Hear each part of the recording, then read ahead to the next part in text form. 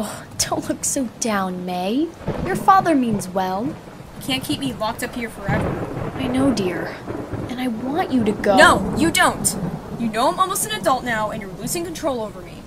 May, that's not true, and you know it. Then how come I can't go outside by myself? Walk through the neighborhood by myself? Explore the forest by myself? Well, because it's dangerous. We don't want you to get hurt because we love you. If you really love me, you'd let me leave. May, I can't. Of course not. Heaven forbid that you don't have control of my life every second of the day. I can't even go a single day without being told what to do, or where to go, or who to be. And you do it just because you can. It's enough to drive me crazy. You wonder why I want to leave so bad. I hate it here.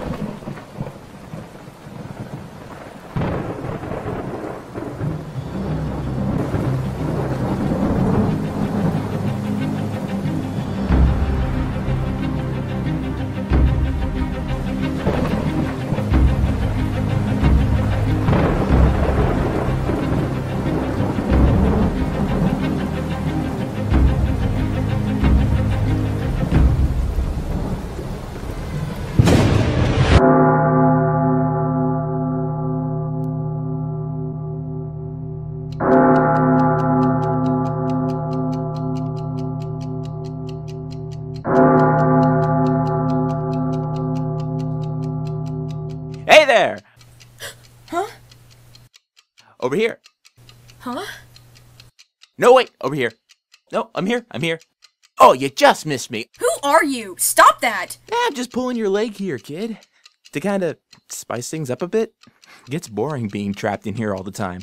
You still didn't answer my question. Ooh, feisty, huh? The name's Imp, practical trickster and full-time reaper at your service. Seems like you're a full-time clock to me. Oh, you're hilarious.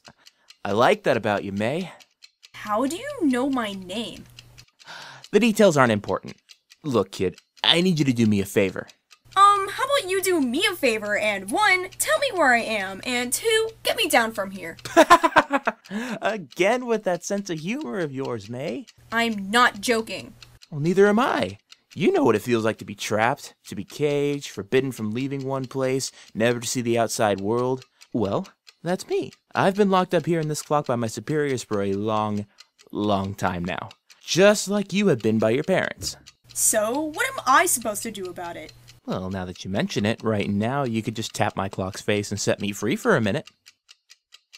Will you tell me what I want to know, and let me down if I do? Hey, if you scratch my back, I'll scratch yours.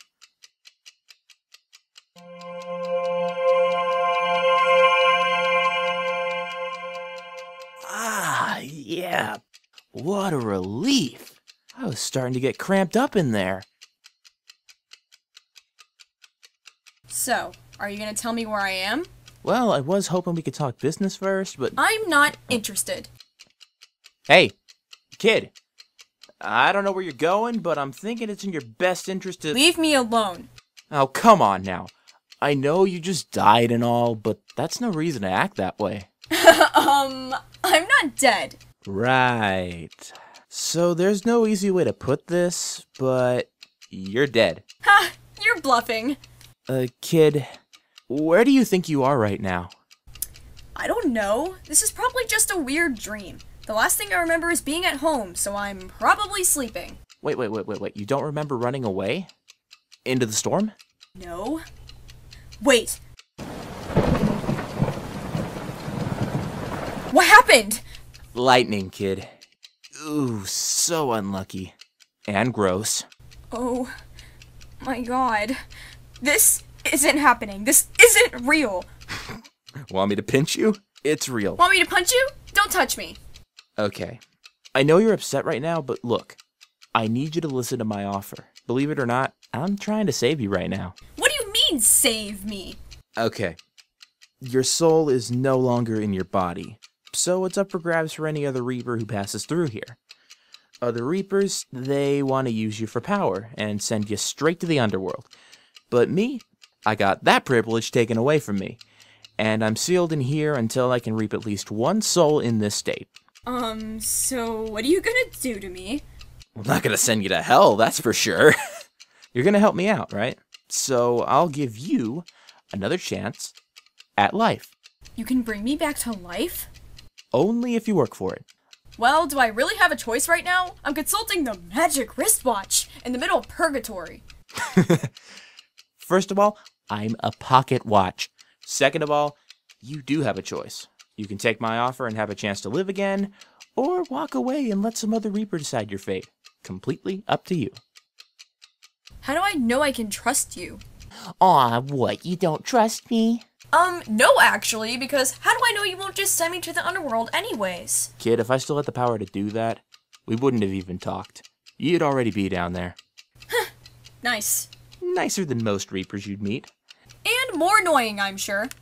Absolutely. So, let me give you the rundown. Originally, I lived in a place called the Rift, where the Reapers live. I purged souls and collected them for power. But I goofed, and my leader sealed me into this clock and forbade me to leave until I claimed a single soul while in this state. That's where I come in. Hey, now you're getting it, exactly.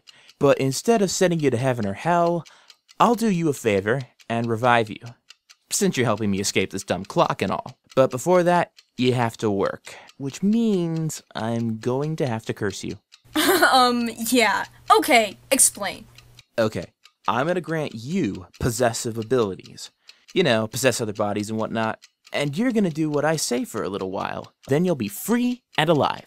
Being bossed around by you really seems like a curse at this point. Could be worse, kid. What's happening? Don't worry about it. Look, just make a decision. And hurry! But I don't even know what I'm going to do yet. Look, May, you're just gonna have to trust me. Trust you? You're practically a demon. I may look it, but I still got a heart, kid. I'll take care of you. May!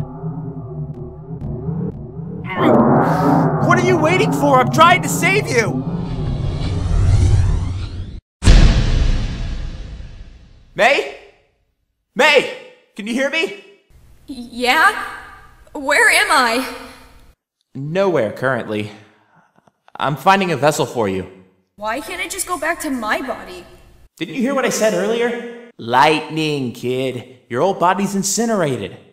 Not pretty. Oh. Don't worry, I'll restore it later. But for now, get ready. I found someone.